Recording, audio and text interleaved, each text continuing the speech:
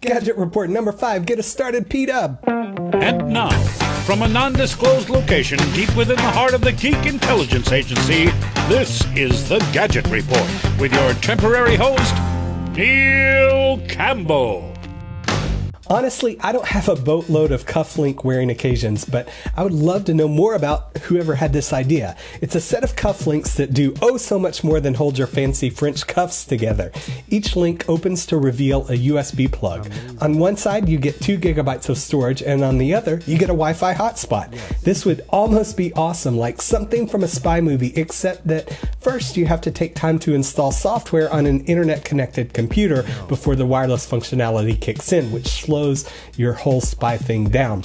If you're still interested though, the place to get a pair of cufflinks is Brookstone, and the price is $250. Ever wonder if film still has a life after digital? Not for most of us, but for creating new kinds of art, it probably always will.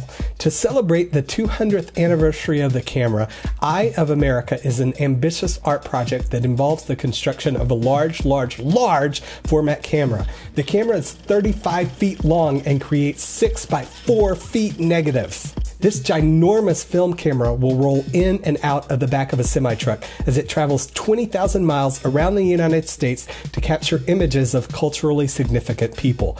I would love for them to photograph my grandmother, who grew up as a sharecropper in northern Louisiana back in the 30s, and who's shown in this photo impressing a kid at Thanksgiving last year with her ability to remove her teeth.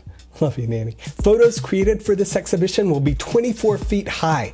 Detail in a human eye captured by this camera will be 1,000 times greater than what's possible with existing film or digital technology. The photographer behind this project is Dennis Minarki, and you can learn more about what he's doing at theamericanportraitproject.com. I have a question for you, and I hope you'll take the time to go to gadgetreport.tv/5 or comment on YouTube. What would it take for you to buy a dumb phone as an emergency backup? SpareOne has a unique selling proposition that got my attention. It's powered by a single AA battery. They say it'll hold a charge for 15 years, and it's good for up to 10 hours of talk time. The idea is buy one or several of these at $50 a pop, keep them in the glove box of your car or your flashlight drawer. If your smartphone is dead, pull out your SIM card from your smartphone and put it in the SpareOne, and you've got access to Phone a Friend. My problem is I don't have a single phone number of anybody I know memorized anymore. Some progress is bittersweet. Kodak filed for bankruptcy, but it doesn't mean they're giving up. After flip cameras became a smashing brief hit a while back, Kodak started making small, affordable camcorders in that style. But Kodak's always done something smart. They incorporate some feature that you can't get with other comparably priced cameras. The Kodak ZI-8 offered a mic input, making it immensely more desirable than a flip HD at the time. The Kodak ZI-12 Playful Dual is a perfect example of what I'm talking about. It shoots 1080p video and 12 megapixel stills. Nothing unique there. The feature that makes the ZI-12 uniquely desirable is that it's capable of capturing 240 frames per second slow motion. Last year I shot a dance show for a friend and captured this amazing flip that's even more amazing in slow motion. If you've got a kid in sports or dance, the ZI-12 gives you a tool to help your kid analyze a technique for under $200. Pretty cool.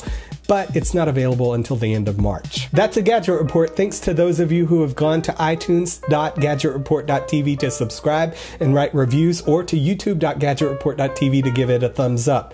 If you need a domain name, go to name.gadgetreport.tv, where I can get you a .tv domain name for $11. Go to produce.gadgetreport.tv to help me make more shows, and thanks for watching, and thanks for helping me spread the word. I'm at Neil Campbell on Twitter, and I'll be back in a bit.